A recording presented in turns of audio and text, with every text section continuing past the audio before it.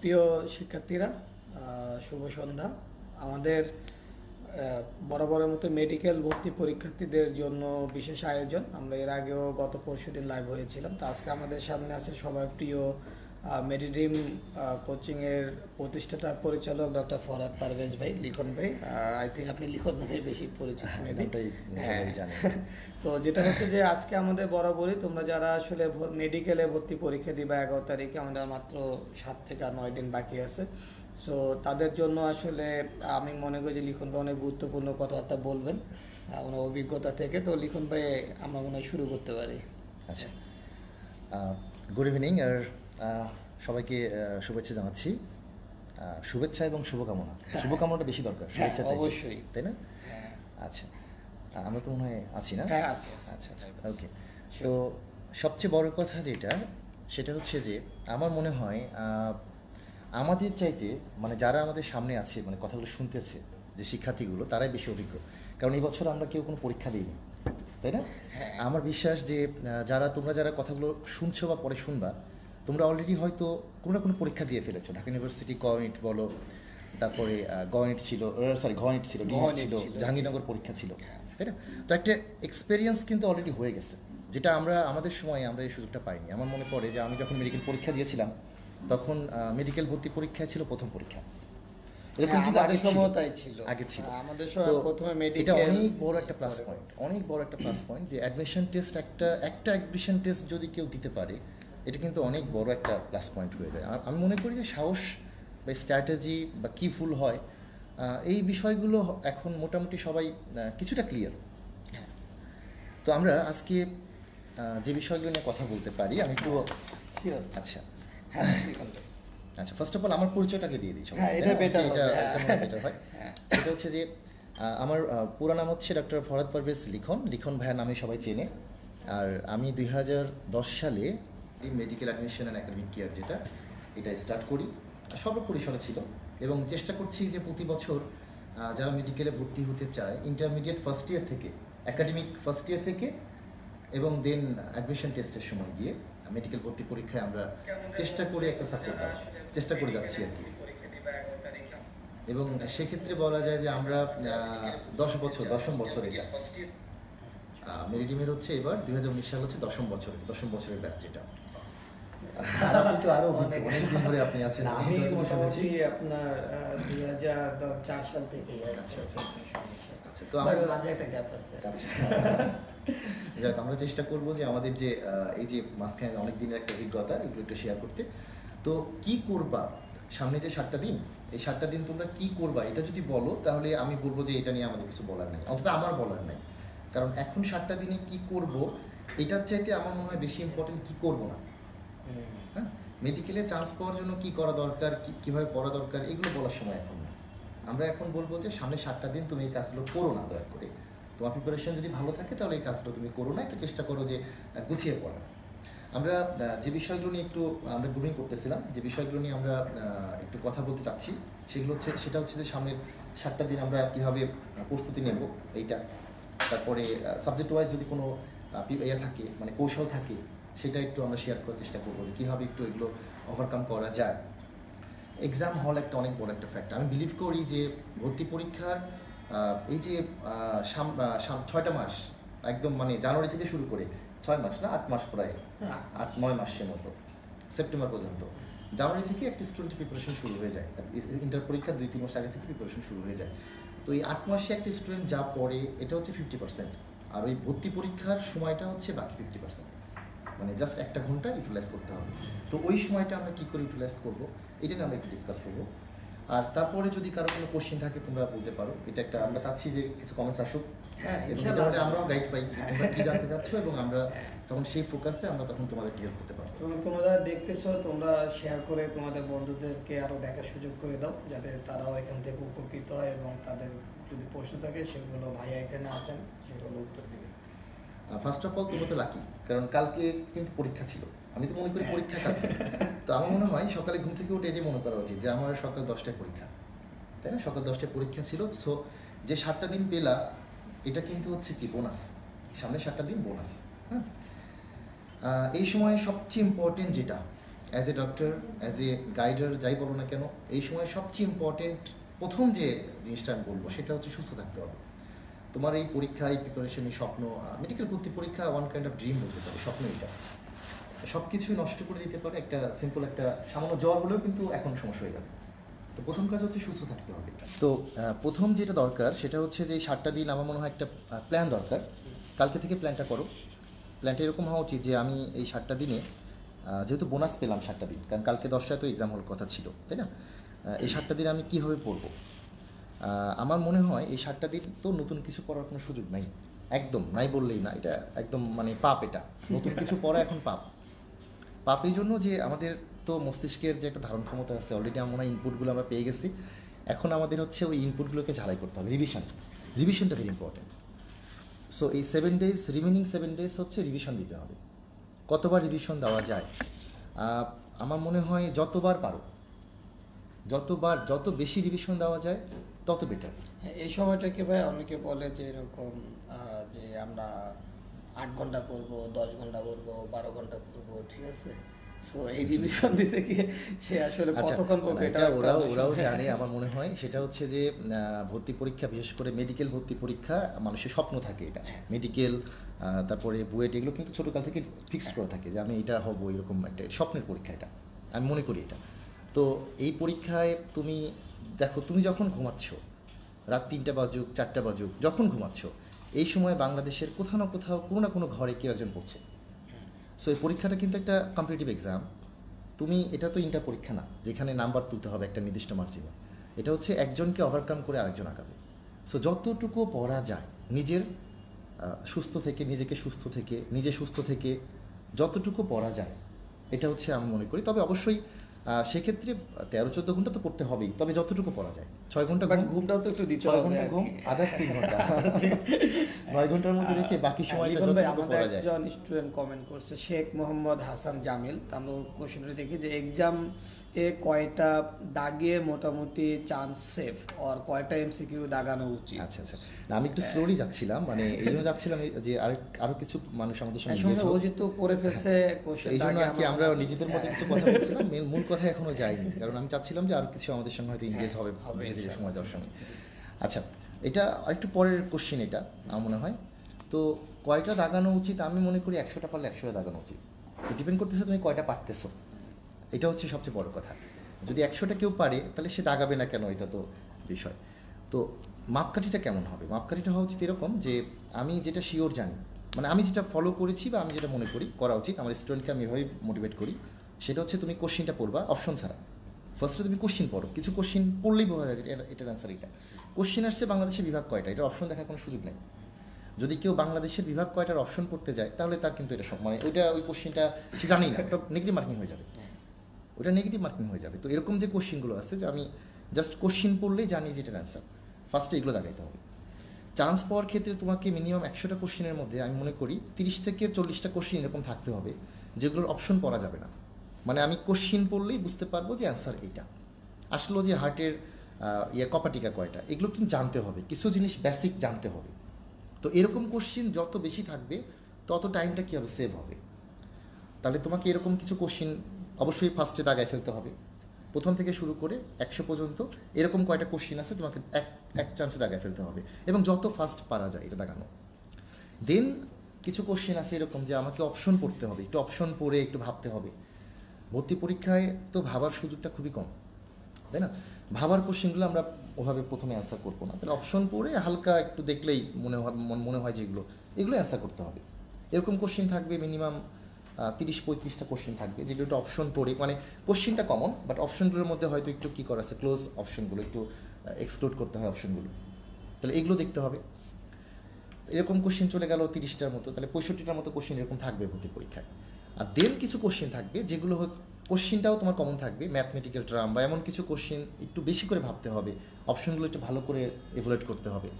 এগুলো তুমি দাগাবো না কোন জায়গায় গিয়ে, যখন দেখবো যে কোশ্চিনটা আমার কাছে কমন, অপশনগুলো একদম আনকমন, তো এরকম কোশ্চিন তো দাগানো যাবে না।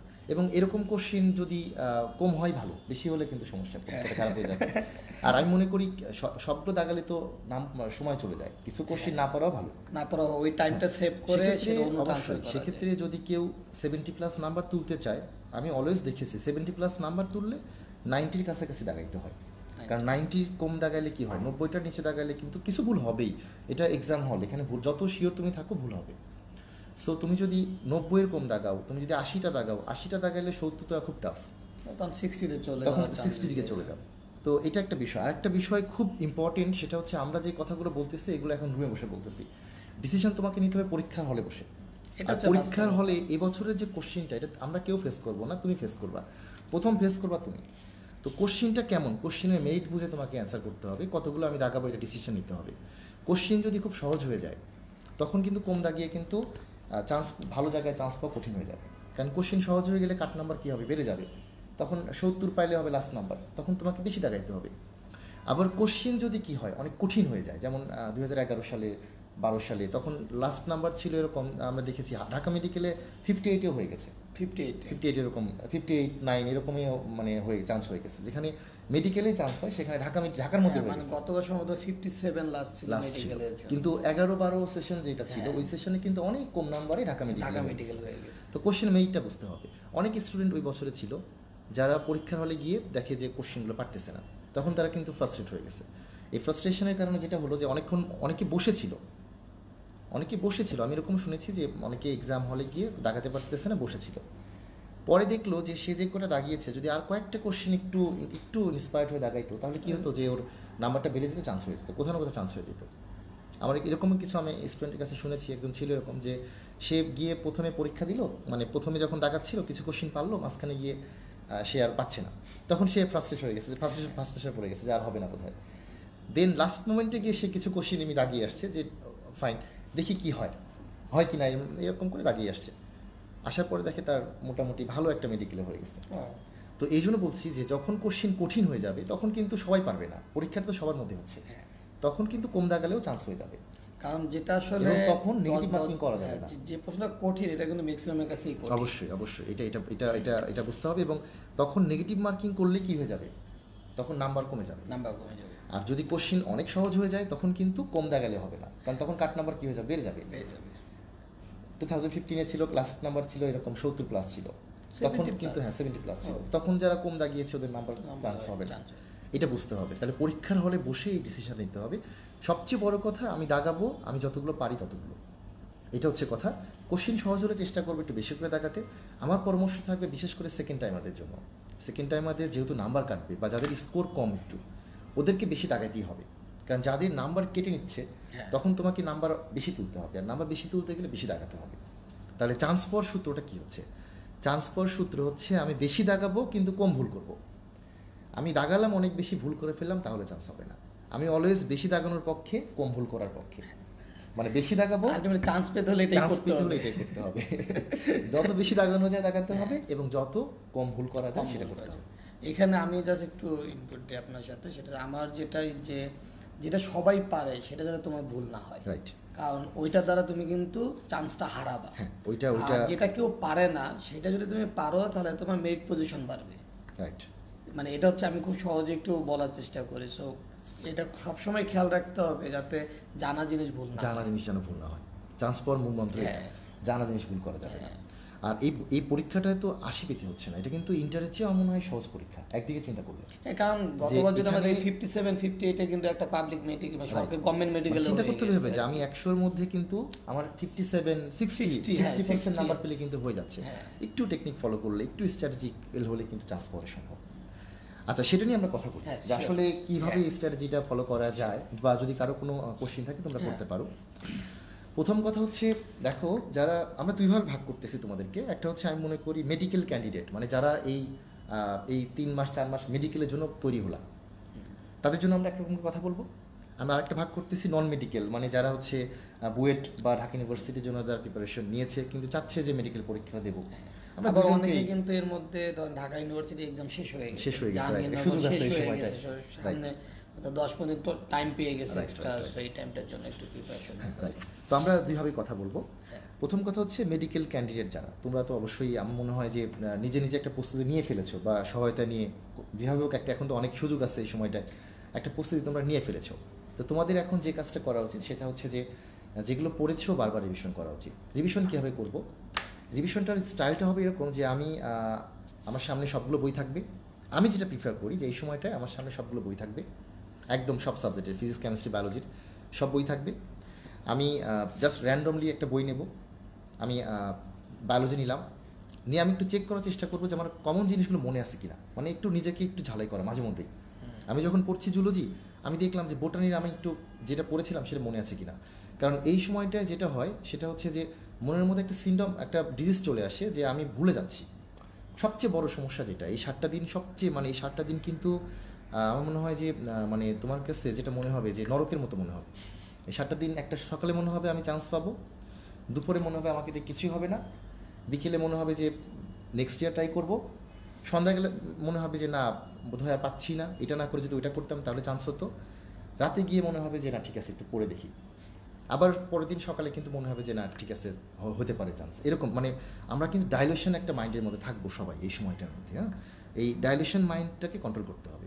ফার্স্ট অফ অল তুমি যদি নিজে মনে করো যে তুমি চান্স পাবা তাহলে তুমি চান্স পাবা। যে স্টুডেন্ট নিজে মনে করে যে আমি চান্স পাবো না, তার দ্বারা চান্স হবে না।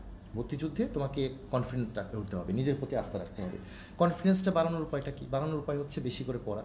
কারণ যখন তোমার একটা ফিডব্যাক তৈরি হবে নিজের মধ্যে, পড়ার যদি যে একটা মানে পারবা যখন নিজে নিজে, তখন কিন্তু অটোমেটিক মোটিভেশন, সেলফ মোটিভেশন আসবে, ভিতর থেকে আসবে।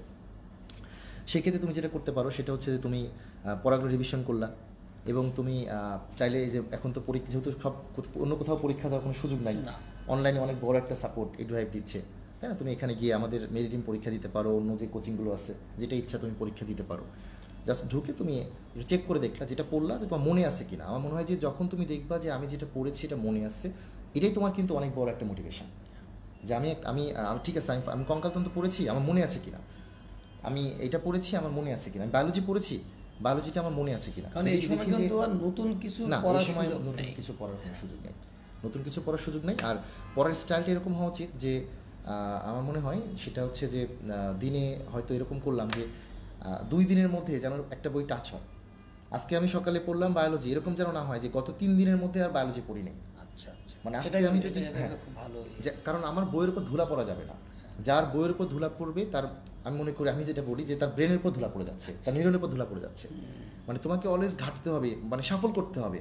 এখন এটাই জিগজ্যাগ হবে প্রিপারেশন, আমি এই বইটা ধরবো, ওইটা যাবো, মানে টপিকস ওয়াইজ পড়তে পারো বা সাবজেক্ট ওয়াইজ পড়তে পারো, কিন্তু প্রত্যেকটা বই টাচ করতে হবে। এরকম করতে পারো, আমি সকালে পড়লাম বায়োলজি, ফাইন, যে টপিক্সে পড়ো সমস্যা এক সাইড থেকে পড়ো। দুপুর টাইমটাতে আমি বা সকালবেলা আমি মনে করি কেমিস্ট্রি পড়া ভালো, কেমিস্ট্রিটা একটু মানে কঠিন লাগে, বেশ মাথায় পড়া যায়। কিন্তু আবার কেমিস্ট্রি মানে অনেকে আবার রাত জাগা, যারা রাত জাগতে পছন্দ করে ওরা রাত, মানে যে যেটা প্রিফার করে, যে রাত জাগতে পছন্দ করে তার রাতে কেমিস্ট্রি পড়া উচিত। মানে যে টাইমটা তোমার সবচেয়ে গুড টাইম, সেই টাইমটাই হচ্ছে কি কেমিস্ট্রি পড়া উচিত, কেমিস্ট্রিটা পড়ো।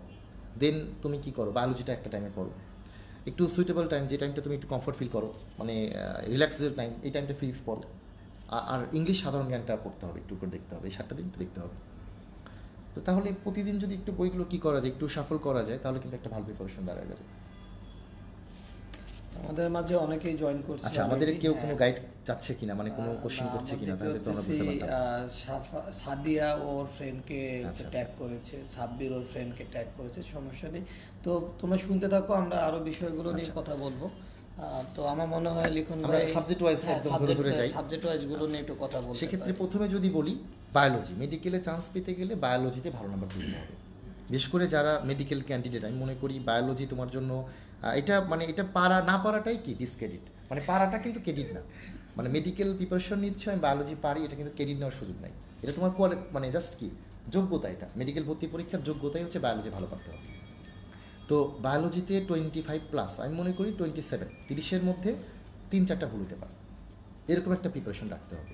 আচ্ছা, কয়েকটা জিনিস একটু বলবো আমি, সেটা হচ্ছে যে বায়োলজি কিন্তু দেখো একটু বুঝতে হবে তোমাকে। হ্যাঁ, যদি তুমি প্রিভিয়াস কোশ্চেনগুলো একটু দেখো, তাহলে তুমি যেটা, হ্যাঁ, প্রিভিয়াস কোশ্চেনগুলো তুমি দেখলে যেটা দেখবা যে কোশ্চেনগুলো করার সময় কিন্তু কয়েকটা বিষয় খুব ফলো করা হয়। 1 নম্বর, প্রথম দিকে যে চ্যাপ্টারগুলো আছে, যেমন শ্রেণীবিন্যাস, কোশ্চেন থাকবেই। তাহলে শ্রেণীবিন্যাস চ্যাপ্টার থেকে কোশ্চেন হবেই। আচ্ছা, তারপরে আর যদি আমরা যাই, পানি পরিচিতি মোটামুটি 3টা চ্যাপ্টার মিলে একটা চ্যাপ্টার, এখানে কিন্তু প্রত্যেকটা চ্যাপ্টার থেকে কোশ্চেন হয় না, যে কোনো একটা চ্যাপ্টার থেকে কোশ্চেন হয়। মানবদেহের কিন্তু অনেকগুলো চ্যাপ্টার, মানে আমাদের শুরু হয়েছে পরিপাক থেকে শুরু করে একদম প্রজনন পর্যন্ত, মাঝখানে অনেকগুলো টপিকস মানবদেহের মধ্যে আছে। তো মানবদেহের শুরু হচ্ছে পরিপাক দিয়ে, পরিপাক ভেরি ইম্পর্টেন্ট। তো যেগুলো হচ্ছে একটা টপিক্সের শুরু হয়, মানে একটা থিমের শুরু হয়, ওই চ্যাপ্টারগুলো ইম্পর্টেন্ট। মানবদেহের মধ্যে সবচেয়ে বেশি কোশ্চেন আসে পরিপাক থেকে, কঙ্কাল থেকে, রক্ত থেকে, সমন্বয় থেকে। তো এই 4টা চ্যাপ্টার একদম নিখুঁত প্রিপারেশন থাকতে হবে। এটা হচ্ছে আমার পরামর্শ আর কি, যে 4টা চ্যাপ্টারের প্রিপারেশন থাকলে যদি কোশ্চেন নাও আসে, একটা কনফিডেন্স তৈরি হবে যে আমি পারি এটা। ফাইন। দেন মাঝখানে কিছু চ্যাপ্টার কিন্তু পড়ে গেল, যেমন শ্বসন, রেচন। তো এগুলো থেকে কিন্তু এগুলোর পুরো চ্যাপ্টার ইম্পর্টেন্ট না, এগুলোর কী হয় টপিক্স ইম্পর্টেন্ট। হ্যাঁ, শ্বসনের কিছু টপিক্স ইম্পর্টেন্ট। এখান থেকে যে সব পুরো জিনিসটা জানতে তো অবশ্যই বেসিক জিনিসও জানতে হবে। রিভিশন করার সময় তাহলে ওই চ্যাপ্টারগুলো আমরা ভালো করে পড়বো, যেগুলো একদম পুরো চ্যাপ্টার ইম্পর্টেন্ট। আর এই চ্যাপ্টারগুলো আমরা টপিক্সগুলো একটু ভালো করে পড়বো। আচ্ছা, লাস্টের দিকে আমরা যে ভুলটা করি, লাস্টের দিকে আমরা কিন্তু একটু অনেকেই কম পড়ি লাস্টের চ্যাপ্টারগুলো। যেমন বোটানির যে লাস্টের 2টা চ্যাপ্টার আমি দেখেছি, বোটানির লাস্টের চ্যাপ্টার থেকে কোশ্চিন আসে, ওই পরিবেশ বিস্তার এগুলো অনেকে পড়তে চায় না, কিন্তু এখান থেকে একটা কোশ্চিন চলে আসে। কারণ আমাকে মাথায় রাখতে হবে যে কোশ্চিন, যেমন রক্ত থেকে যদি একটা কোশ্চিন আসে, এটা সবাই পারবে। কারণ আমরা যখন পড়াই বা স্টুডেন্টরা যখন পড়ে, সবাই জানে রক্ত ইম্পর্টেন্ট, কঙ্কালতন্ত্র ইম্পর্টেন্ট, সবাই একটু বেশি করে পড়ে। লাস্টের দিকে যে চ্যাপ্টারগুলো আছে এগুলো কিন্তু একটু কম ফোকাস করা হয়, এবং এখান থেকে যে কোশ্চিনটা আসে, এটা পারলে কি হচ্ছে, 76,000 স্টুডেন্ট যে পরীক্ষা দিবে, তুমি এটা পারা মানে কি, তুমি সবার সামনে চলে আসবে। তাহলে সবাই যেটা পারে ওইটা পারলে কিন্তু কম্পিটিশনে থাকতে পারলা। তাহলে চান্স পাওয়ার সূত্র এটাই, যে তোমাকে সবাই যা পারে এটা পারতেই হবে, তার সঙ্গে 4-5টা কোশ্চেন পারলেই চান্স হয়ে যায়। সবাই যেটা পারছে না, ওর সঙ্গে ওইরকম 4-5টা কোশ্চেন পারলে ডিফারেন্সটা মেক হয়ে যাবে, চান্স হয়ে যায়। এটা হচ্ছে মেইন কথা। তো সেক্ষেত্রে অবশ্যই ওই যে বললাম যে লাস্টের দিকে চ্যাপ্টারগুলো, অবশ্যই জিনতত্ত্ব একটা একক চ্যাপ্টার, এটাতে গুরুত্ব দেওয়া উচিত, এটা একটু ভালো করে পড়া উচিত।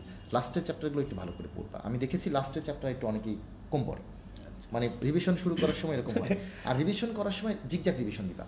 যেমন যদি তুমি আজকে শুরু করো বায়োলজি লাস্টে থেকে, তুমি কালকে শুরু করো, মানে ফার্স্টে থেকে শুরু করলে নেক্সট দিন তুমি লাস্ট থেকে শুরু, মানে যাদের প্রত্যেকটাই কাভার। অবশ্যই, কারণ আমরা যে ভুলটা করে ফেলি, আমরা প্রথম থেকে পড়া শুরু করি, প্রথম দিকে আমাদের কনসেন্ট্রেশন বেশি থাকে, সময় বেশি দিই, লাস্ট থেকে সময়টা কম দিয়ে দিই, আবার পরে ওই ঘুরে ফিরে একটা জায়গায় কনসেন্ট্রেশনটা একটা জায়গায় থাকে আর কি। লাস্ট চ্যাপ্টারগুলো অলওয়েজ ডিফারাইট হয়।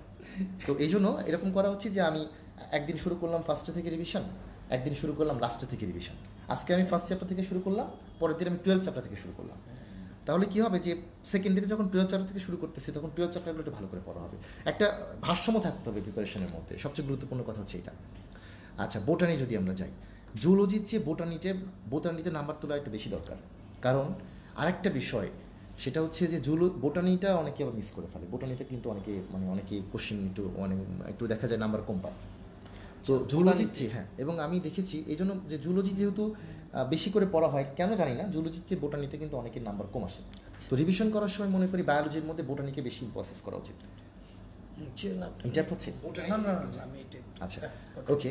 তো বোটানির ক্ষেত্রেও সেম কথাই বলবো, যে বোটানির কিন্তু কয়েকটা চ্যাপ্টার খুবই ইম্পর্টেন্ট চ্যাপ্টার। ওগুলো যেমন আমরা যদি বলি প্রথম চ্যাপ্টারটা ইম্পর্টেন্ট, আমরা যদি বলি কোষ গঠনের পরে যদি বলি আমরা শারীরতত্ত্ব, যেটা প্ল্যান্ট ফিজিওলজি, এটা কিন্তু খুব ইম্পর্টেন্ট একটা চ্যাপ্টার। তো এরকম এই চ্যাপ্টারগুলো তোমরা জানো, অলরেডি তোমরা জানো। তো যেগুলো সবচেয়ে মেগা চ্যাপ্টার, যেগুলো বড় চ্যাপ্টার, এগুলো একটু ভালো করে পড়া উচিত। আর লাস্টের চ্যাপ্টার, যে বললাম লাস্টের চ্যাপ্টারগুলো একটু ভালো করে দেখবা বোটানির। আর রিভিশনটা এরকম করে করো। রিভিশন করার সময় চাইলে এরকম করে ফেলতে পারো যে আমি ইম্পর্টেন্ট চ্যাপ্টারগুলো আগে পড়লাম। যেমন আমি সাহিত্যতত্ত্ব দিয়ে শুরু করলাম, অনেকে রিভিশন শুরু করতেছে প্রথম চ্যাপ্টার থেকে। সমস্যা যেটা হচ্ছে যে তুমি সাহিত্যতত্ত্বে গিয়ে বোরিং হয়ে গেলা, তখন তুমি কী করলা, কারণ আমাদের ব্রেন কিন্তু অনেকক্ষণ ধরে নিতে পারে না। এখন যদিও তুমি সারাদিনই পড়বা, কিন্তু পড়া কিন্তু সারাদিন হবে না। তো তুমি কী করবা, তুমি যখন রিভিশনটা শুরু করবা, তখন তুমি হয়তো সাহিত্য আজকে তুমি মাঝখান থেকে শুরু করো রিভিশন যে প্রথম থেকে, এটা কিন্তু খুব ট্যাবু। রিভিশন শুরু করা মানে বইটা খুললাম প্রথম থেকে শুরু করতে হবে, মানে এটা কিন্তু ভালো সাইন না, এটা কিন্তু যারা একটু কৌশলী স্টুডেন্ট তাদের সাইন না। তোমাকে রিভিশন শুরু করতে হবে ইম্পর্টেন্সে দিয়ে, যে আমি রিভিশন শুরু করবো সাহিত্যতত্ত্ব দিয়ে, কারণ আমি শিওর এখান থেকে 3 বা 4টা কোশ্চেন আসবে। তারপরে আমি চলে যাবো কোথায়, এরপরে বা যেগুলো কঠিন লাগে, কঠিনগুলো আগে শুরু করতে হবে রিভিশন করার সময়। তখন কী হবে যে কঠিনগুলো সহজ হয়ে যাবে। এটা কিন্তু রিভিশন করার একটা ফর্মুলা। তো বোটানিটা আমার মনে হয় যে জুলজি বোটানি আমার মনে হয় তেমন কিছু বলার আছে। বলার থাকবে হচ্ছে কেমিস্ট্রি নিয়ে, কেমিস্ট্রি এবং ফিজিক্স। আচ্ছা ভাই, একটু খালি কমেন্টগুলো একটু ইয়ে করে আচ্ছা আচ্ছা নিন, রাইট, আমাদের যেমন সঙ্গে কারেক্টর ব্যস্ত। অনেকেই জয়েন করছে। ইমরান হোসেন বলছে হ্যালো ভাইয়া আপনাকে। আচ্ছা আচ্ছা ও আমার শায়েক বলছে গুড গুড, থ্যাংক ইউ ভাইয়া, থাকো, আমরাও আশা করছি তোমাদের ভালো ইনফরমেশন দেওয়ার জন্য। এখানে সাব্বির তামজিদ, আচ্ছা ওর ফ্রেন্ডকে সাদিয়া বলছে যে জিকে আর ইংলিশ নিয়ে কিভাবে এটা অনেক ভালো কোশ্চেন, এটা নিয়ে আমরা এটা আমাদের এজেন্ডার মধ্যে আছে, তুমি দেখতে থাকো, আমরা আশা করি যে তুমি আনসার পেয়ে যাবা। তারপর আরো একজন বলছে উদয় ভুইয়া, সে বলছে ভাইয়া জিকে আর ইংলিশ কিভাবে পড়বো। আই থিঙ্ক মানে সবার কাছে, কারণ দেখা যাচ্ছে এই প্রিপারেশনের বাইরে সবাই খুব বিজি ছিল। হ্যাঁ, বাট আমরা জিকে আর ইংলিশ নিয়ে ভাইয়া ইনশাল্লাহ তোমাদেরকে খুব গুরুত্বপূর্ণ কথা বলবে, তোমরা দেখতে থাকো। ওকে ফাইন, তাহলে কিন্তু আমি প্রথমে বলেছি রিভিশন করার সময় তাহলে আমরা কি করব, যে রিভিশন করার সময় আমি যেগুলো একটু কম পড়া হয়েছে আমার, যেগুলো একটু আমার মনে হচ্ছে যে আমি একটু উইক, যেগুলোতে সময় কম দেওয়া হয়, এগুলো দিয়ে শুরু করব। কয়েকটা জিনিস রাখবো রিভিশন করার ক্রাইটেরিয়া। এক নাম্বার হচ্ছে যে আমার কাছে একটু কম পড়া হয়েছে এরকম মনে হয়, কম পড়া, হ্যাঁ। এবং সেকেন্ডে আমি রাখবো হচ্ছে ইম্পর্টেন্ট, চ্যাপ্টারটা ইম্পর্টেন্ট কিন্তু পড়েছি কম, এগুলো আমি আগে রিভিশন করব। এবং যেটা আমার অনেক বেশি পারি, অনেক ভালো পড়া আছে, ওটা আমি একটু পরে রিভিশন করলাম। এটা হচ্ছে রিভিশন করার যদি বলি। আচ্ছা, আর যেটা বলছিলাম সেটা হচ্ছে কেমিস্ট্রি আর ফিজিক্সের ক্ষেত্রে যেটা হবে সেটা হচ্ছে যে ভর্তি পরীক্ষায় 6 থেকে 7টা ম্যাথ থাকে। মেডিকেল ভর্তি পরীক্ষায় ম্যাথ মানে জেনারেল ম্যাথ না, এটা হচ্ছে ওই যে কেমিস্ট্রি এবং ফিজিক্সের ম্যাথ, এটা খুব ইম্পর্টেন্ট। আর বাংলাদেশে যদি বলি, আমাদের বাংলাদেশে স্টুডেন্টদের কিন্তু কেমিস্ট্রিতে একটা উইকনেস, খুব বড় একটা উইকনেস কেমিস্ট্রিতে। দেখা যায় অনেকে মেডিকেল ভর্তি পরীক্ষায় ভালো মেডিকেল ডিপেন্ড করে কিন্তু কেমিস্ট্রি এবং ইংলিশের উপরে, চান্স ডিপেন্ড করতেছে ফিজিক্স এবং বায়োলজির উপরে। যদি ফিজিক্স এবং বায়োলজি ভালো হয় তখন একজন দেখা যায় ইজিলি ফিজিক্স বায়োলজি মিলে থাকে কত 50-50-এর মধ্যে যদি কেউ 45 তুলে ফেলে বা 40 তুলে ফেলে তখন এমনিই চান্স হয়ে যায়। 50-এর মধ্যে 40 তুলতে পারলে বাকিগুলো মিলে 60 আপ। পজিশনগুলো ভ্যারি করতেছে হচ্ছে, পজিশন ভ্যারি করে হচ্ছে কেমিস্ট্রি এবং জিকে ইংলিশ দিয়ে। কারণ কেমিস্ট্রিতে কিন্তু সবাই অত ভালো করতে পারে না, বিশেষ করে জৈব রসায়নে অনেকে একটা ভয় থাকে। আচ্ছা, ফার্স্ট অফ অল বলে রাখতেছি, জৈব রসায়ন নিয়ে আমরা বিগত যে কয়েক বছরের কোশ্চেন দেখছি, অত ডিপের কোশ্চেন হচ্ছে না। তাহলে এই ভয়টাই একটা সবাইকে প্যানিক করে ফেলে। অর্গানিক কেমিস্ট্রি মানে সবাই অনেক, হ্যাঁ, মেডিকেল ভর্তি পরীক্ষা আমি এটা আমাদের বলা উচিত, প্রথমে বলা উচিত, সেটা হচ্ছে যে তুমি যখন তোমার এই অ্যাডমিশন টেস্টের পুরো গোলটা শেষ হবে, তুমি নিজেই দেখবা যে যতগুলো পরীক্ষা দিয়েছিলা তার মধ্যে সবচেয়ে সহজ, সবচেয়ে ইজিয়েস্ট পরীক্ষা মেডিকেল ভর্তি পরীক্ষা। মানে এটার মতো এত স্টুডেন্ট ফ্রেন্ডলি পরীক্ষা আর নাই। কারণ এখানে সিলেবাস ফিক্সড, একদম জাস্ট জ্ঞানমূলক কোশ্চেনগুলো বিগত কয়েক বছরের, আশা করি বিগত দিনগুলো যেমন হচ্ছে সামনের দিনটাও ব্যতিক্রম হবে না। তো যদি সামনের দিন ব্যতিক্রম না হয় সামনের দিনগুলোতে, তো খুব স্টুডেন্ট ফ্রেন্ডলি পরীক্ষা কিন্তু। এবং কোশ্চেনের যে যদি বলি, কোশ্চেনের যেরকম প্যাটার্ন, একটা স্টুডেন্ট যদি জাস্ট একটু মনোযোগ দিয়ে পরীক্ষাটা দেয় ঠান্ডা মাথায়, তাহলে কিন্তু কী হয়, চান্স পেয়ে যায়। এবং সবচেয়ে বড় সমস্যা যেটা, সেটা হচ্ছে যে ওই দেখ, প্রত্যেকটা স্টুডেন্ট, আমি মনে করি এটা ফিল করবা তোমরা পরীক্ষা দেওয়ার পরে, দেখবা যে পরীক্ষার হলে গিয়ে তুমি যে নাম্বার পাচ্ছ, ওই পরীক্ষাটা যদি বাসায় গিয়ে দিতা, তোমার নাম্বার মিনিমাম 6-7 বাড়তো। এটা মানে একদম গ্যারান্টি। তুমি যদি 60 পাও এক্সাম হলে, তুমি বাসায় পরীক্ষা দিলে 67 আসতো, তাই না? তো এই যে একটা মাঝখানে জানা জিনিস ভুলে যাচ্ছে, এটা যত দূর করা যাবে, এটার জন্যই কিন্তু অনলাইনে পরীক্ষাগুলো দেওয়া ভালো হবে। এই সময় যত প্র্যাকটিস করা যায় ভালো, একদম সেম এনভায়রনমেন্টে সেম শুধু রিভিশন না, হ্যাঁ শুধু রিভিশন না, রিভিশনের সঙ্গে যদি কিছু এক্সামের সঙ্গে থাকা যায়, এক্সামের সঙ্গে থাকাটা ইম্পর্টেন্ট এটার জন্য। তো আচ্ছা, তো আমরা যদি বায়োলজি নিয়ে তো বললামই, তাই না, বায়োলজি নিয়ে বলা হয়ে গেছে। আমরা কেমিস্ট্রি নিয়ে যদি বলি, কেমিস্ট্রির ক্ষেত্রে বলবো, যেহেতু অর্গানিক কেমিস্ট্রি নিয়ে সবাই খুব প্যানিক, অর্গানিক কেমিস্ট্রি থেকে কোশ্চেনে আসলোই 4টা, বাকি তো সবগুলো মিলে 21 কোশ্চেন আছে, তাই না? তো আমি মনে করি যে কেমিস্ট্রি প্রিপারেশনটা একদম প্রত্যেকটা চ্যাপ্টার ইভেন্ট প্রিপারেশন নিতে হবে, মানে প্রত্যেকটা চ্যাপ্টার সমান গুরুত্ব দিয়ে প্রিপারেশন নিতে হবে। এখন যেরকম কোশ্চেন হচ্ছে, আমরা দেখছি বিগত 2-3 বছরের কোশ্চেন দেখলে দেখা যাচ্ছে যে প্রত্যেকটা চ্যাপ্টার থেকে কোশ্চেন আসতেছে। মানে এরকম হচ্ছে, আমি দেখেছি যে 2টা বা 3টা করে কোশ্চেন হচ্ছে এভারেজ, মানে প্রথম চ্যাপ্টার এখান থেকে কোশ্চেন হচ্ছে, আবার লাস্ট চ্যাপ্টার এখান থেকে কোশ্চেন হচ্ছে। এবং আমার একটা সময় দেখেছিলাম যে জৈব রসায়নে অনেক ভিতর থেকে কোশ্চেন হতো, একটা চ্যাপ্টার থেকে অনেকগুলো কোশ্চেন হতো। এখন কিন্তু আমরা এরকম দেখছি না। তো এখন প্রত্যেকটা চ্যাপ্টারের উপর থেকে কোশ্চেন হচ্ছে। তো এটা অবশ্যই গুরুত্বপূর্ণ। তাহলে তুমি প্রত্যেকটা চ্যাপ্টারতে একটু পড়ার চেষ্টা করো, শুধু জৈব রসায়ন নিয়ে পড়ে থাকলে হবে না, প্রত্যেকটা চ্যাপ্টার পড়ার চেষ্টা করো। জৈব রসায়নে যদি খুব বেশি ভয় থাকে, তুমি এটা করতে পারো, সেটা হচ্ছে যে জৈব রসায়নের অনুশীলনী যে এমসিকিউগুলো আছে, এগুলো যদি সলভ করা যায়, এখানকার যে বিগত যে এমসিকিউগুলো আছে, বিগত এমসিকিউ, অনুশীলনীর এমসিকিউ, এগুলো যদি সলভ করা যায়, আমার মনে হয় যে 4টা কোশ্চেনের মধ্যে অ্যাটলিস্ট 2টা কোশ্চেন কম পড়ে যাবে, তাও তো হয়ে গেল। হ্যাঁ, ঠিক আছে। আচ্ছা, প্রথম কথা হচ্ছে এটা একটা অনেক বড় একটা তথ্য, সেটা হচ্ছে যে প্রত্যেকটা বইয়ের যে অনুসরণী এমসিকিউগুলো আছে, এটা অবশ্যই দেখতে হবে। এটা অবশ্যই দেখতে হবে। প্রত্যেকটার চ্যাপ্টারের যে অনুসরণী এমসিকিউ, সবচেয়ে ইম্পর্টেন্ট কিন্তু এইটা। অনুসরণী এমসিকিউগুলো দেখলে একটা মোটামুটি প্রিপারেশন দাঁড়ায় যায়, এটা কিন্তু সলভ করা। ওইটাও তো পুরো চ্যাপ্টারটার উপর একটা সামারি করে দেওয়া থাকে, এবং ওখান থেকে আমরা কিন্তু দেখি যে ওরকম কোশ্চেনগুলোই কিন্তু আসে। আচ্ছা, আর কেমিস্ট্রি, ফিজিক্স মিলিয়ে যে 6-7টা ম্যাথ বললাম, ম্যাথের ক্ষেত্রে বলবো যে ম্যাথগুলো একটু যারা ঢাকার মধ্যে চান্স পেতে চাও, অবশ্যই অ্যান্সার করা উচিত লাস্টে। ম্যাথ মানেই হচ্ছে একটা ফাঁদটা এরকম যে মেডিকেলের ম্যাথ কঠিন হবে না, ফাঁদটা এই জন্য বলতেছি। দেখো, ম্যাথটা তোমাকে একদম সহজ ম্যাথ দিবে, 6টা ম্যাথের মধ্যে 2টা ম্যাথ থাকবে একদম মাল্টিপ্লাই করলে হয়ে যায়, বা ডিভিশন করলে হয়ে যাবে, প্লাস মাইনাস করলে হয়ে যাবে, প্লাস মাইনাস গুণভাগ করলে হয়ে যাবে। 3-4টা ম্যাথ থাকবে খুব, মানে তুমি জানো, সূত্র জানো, কিন্তু তোমাকে একটু বড় ক্যালকুলেশন করতে হবে। তো বড় ক্যালকুলেশন করলে যেটা হবে সেটা 2 মিনিট সময় চলে যাবে। তো আমি একটা কোশ্চেন 2 মিনিট পারা মানে হচ্ছে আমি 3টা কোশ্চেন মিস করলাম। এই জিনিসটা অনেকেই জানে। এভারেজে তো 36 পাওয়া যায় না, আসলে পাওয়া যায় হচ্ছে 30 সেকেন্ড এভারেজ। আমি যদি বলি, আমি এইভাবে বলি ছেলেপেলেদেরকে, দেখেন 1 ঘন্টা মানে 60 মিনিট হলেও মেডিকেল ভর্তি পরীক্ষা কিন্তু 50 মিনিট, ওখানে 1 ঘন্টা হচ্ছে 50 মিনিট, কারণ 10 মিনিট আমার কি চলে যায়, ওই এনভায়রনমেন্টের সঙ্গে অ্যাডজাস্ট হতে চলে যায়। তাহলে 50 মিনিট সময় আমি পরীক্ষা দিচ্ছি কয়টা, 100টা কোশ্চেন, মানে পার কোশ্চেনে পাচ্ছি 30 সেকেন্ড করে। একটা কোশ্চেনে কয়টা পার্ট থাকে, একটা কোশ্চেনে থাকে পুরো একটা কোশ্চেন পড়তে হয়, 4টা অপশন পড়তে হয়, তাহলে মোট কাজ কয়টা করতে হয়, 5টা, তার সঙ্গে একটা অ্যান্সার করতে হয়, মানে 6টা কাজ করতে হয়। তাহলে প্রত্যেকটা কাজের জন্য যদি সময় ধরি আমরা, তাহলে কিন্তু হচ্ছে কত, 5 সেকেন্ড করে, মানে 5 সেকেন্ডের মধ্যে তোমাকে কোশ্চেনটা পড়তে হবে, 5 সেকেন্ডের মধ্যে একটা অপশন পড়ে বুঝতে হবে যে এই অপশনটা রাইট বা রং। তাহলে চিন্তা করার কিন্তু সময় ধরি নি আমরা। তো তোমার যদি কোনো একটা কোশ্চেন 1 মিনিটে তুমি পারো, এর মানে তুমি একটা কোশ্চেন অ্যান্সার করতে পারলা না, তাহলে 1 নাম্বার পেতে কিন্তু 1 নাম্বার হারিয়ে ফেললা। যদি একটা কোশ্চেন তুমি 2 মিনিটে অ্যান্সার করো, খেয়াল করো, একটা কোশ্চেন তুমি 2 মিনিটে পারলা, 2 মিনিটে পারার মানে হচ্ছে তুমি 1 নাম্বার পেলা বা 3 নাম্বার হারালা। এটা খুব ইম্পর্টেন্ট। তাহলে আমরা কি করব, আমরা যে কোশ্চেনগুলো যত 30 সেকেন্ডের চেয়েও সহজে হয়, আমার এখানে জাস্ট একটা সাজেশন আছে, ওই দিন আপনি যেটা বললেন যে কোশ্চেনটা পড়ে প্রথম 5 সেকেন্ডে ডিসিশন নিতে হবে যে আমি আনসার করব কি করব না। রাইট, আমি বলেছি তো, অ্যান্সার করার সময় প্রথমে যেটা করব সেটা হচ্ছে যে অপশন ছাড়াই যেগুলো আমি পারবো। হ্যাঁ, এটাকে অনেকেই যে কাজটা করে সেটা হচ্ছে যে একদম মানে এক সাইড থেকে সিরিয়ালি দাগানো শুরু করে, আমি এটার পক্ষে না। আমি মনে করি যে তুমি একদম লাফায় দাগাও, লাফায় দাগালে অনেক সময় ভুল হয়ে যায়। এই ভুলটা হওয়ার জন্য তো অনেক পরীক্ষা দেওয়া হয়ে গেছে, অনেকেও যে বলে যে 69 নাম্বার অ্যান্সার 70 দাগাই ফেলে, এরকম বলে ফেলে। আশা করি এরকম ভুল হবে না, তুমি পারলে একটু গাইড করে দাগাও, প্রয়োজনে হাতে রেখে গাইড করে দাগাও। কিন্তু লাফায় দাগায় লাভ যেটা হলো সেটা হচ্ছে পরে গিয়ে মনে হবে না যে আমি সহজ কিছু কোশ্চিন রেখে আসলাম।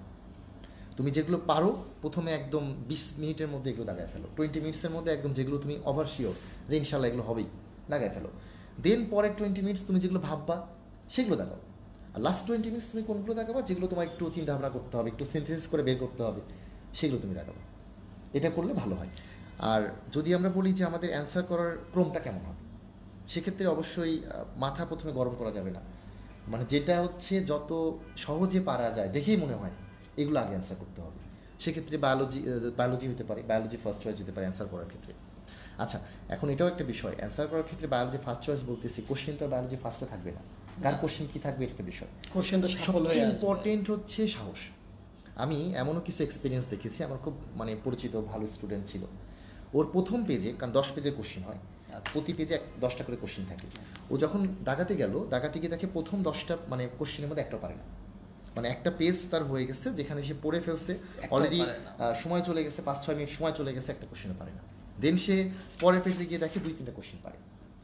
তো এই যে যত কম পারবো মনে হবে যে আমি পারছি না, তখনই কিন্তু কি হবে, একটা মনের মধ্যে একটা ফ্রাস্ট্রেশন চলে আসবে, আর ডিপ্রেশন ফ্রাস্ট্রেশন আসা মানে ধীরে ধীরে জানা জিনিসগুলো ভুল হয়ে যাবে। তো এটা হচ্ছে সবচেয়ে মানে কথা। এখন কার সেট কেমন হবে জানি না, অনেকে দেখা যায় যে কারোর এমন হতে পারে প্রথম দিকে কোশ্চেনগুলো কঠিন পড়ে গেছে। তো এই জন্য এক সিরিয়ালে দাগানোর চাইতে সবচেয়ে বেটার হচ্ছে যে তুমি সহজ কোশ্চেনগুলো আগে দাগাও, মানে ওই তো পার্সেন্টের কোশ্চেনটা বুঝে জাস্ট কোশ্চেন দিকে তাকাও। আমি যেটা বলি যে ভালোবাসার ক্ষেত্রে বলি লাভ এট ফার্স্ট সাইট, যেটা ঠিক আছে যে তোমার দেখে যেটা ভালো লাগবে, দেখে যে কোশ্চেনটা মনে হবে যে আমি পারবো, ওটার দিকে টাচ করো।